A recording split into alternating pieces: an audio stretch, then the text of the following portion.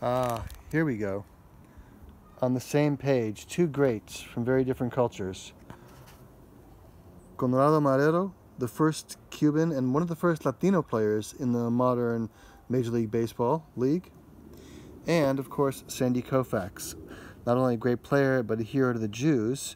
And this is his rookie card, 1956, or 55 rather. And look at the suit he's wearing, which allegedly was given to him by his grandma for his bar mitzvah.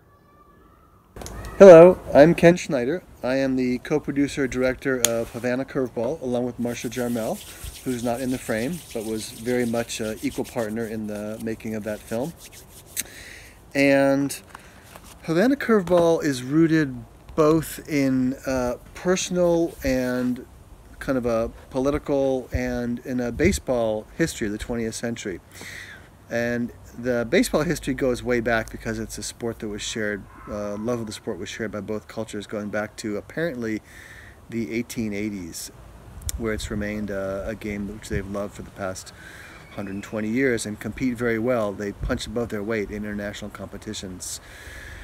And we came to the story of Havana Curveball through more of a personal journey. My father, Herb, was a refugee from Vienna, Austria in 1941, was unable to find refuge in the U.S., where some of his relatives were, but President Roosevelt closed the doors to not only the Jews, but to any refugees and immigrants seeking a home after Pearl Harbor. So Dad, my grandma, and her mother, who was very sick at the time, spent several years in Havana, Cuba, where Dad, among other things, played baseball with the Cuban youth, learned Spanish, which was his second language after German, and became part of what was then a small but vibrant Jewish community in Havana.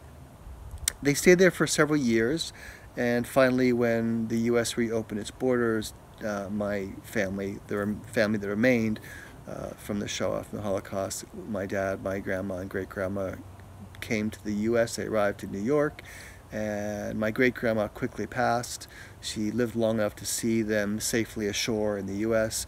Dad and Grandma joined our other surviving relatives, and Dad grew up in Washington Heights in New York, on 156 in Amsterdam, to be specific. Fast forward about 40 years, 35 years, and my son, Micah, my father's grandson, wanted very much to pay a debt of gratitude to the country that saved his grandpa's life. Micah and my grandpa were connected, they had a good connection. And Micah decided, with the exuberance of a 13-year-old, that he would collect baseball gear, a game that Micah, myself, and my father love, and donate it to youth in Cuba. And that was really the seed of what became the documentary Havana Curveball, which follows Micah's sort of coming-of-age journey in the context of trying to do this positive thing for Cuba, which turned out to be much more complicated than Micah thought, and turns out to be a film about the difficulty of doing good. Enjoy the film, and also enjoy a few other trinkets I have for you to show today.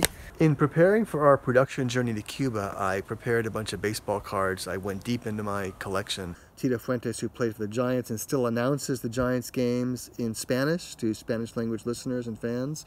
Zoilo Rosales, who won the MVP that year in '67, or maybe '66, I believe. Luis Tiant, who actually went to Cuba in the '70s as a visitor. Tony Perez, whose original name was Anastasio Perez, he anglicized it to play in the league. And you know, I have to confess, it's a little harder to find Jewish ball players, but not impossible. I mined my collection for that one too, and found a couple for you. Ken Holtzman. And here, of course, is Sandy again. And Sandy Koufax, a hero to us. He boldly stated that he would not play in the World Series on Yom Kippur. Now, of course, the manager was able to tweeze the rotation a little bit so he could play the day after Yom Kippur, but still it felt like a real moment that Sandy stood up and said that his Jewish culture was more important than baseball that one day. The Sherry brothers, Larry and Norm, Richie Hebner, Bo Belinsky, the hard-throwing alcoholic. There's Norm and Larry together. And a couple more Cubans for you, a little more recent. Bert Campaneris for you Oakland fans. Atanasio Perez again. Tony Oliva, the great, very consistent hitter. And turn back the clock. So enjoy Havana Curveball. And I hope you all are weathering this corona storm and staying home and having good family time. Celebrating the holidays, celebrating your families, celebrating your culture. Cheers.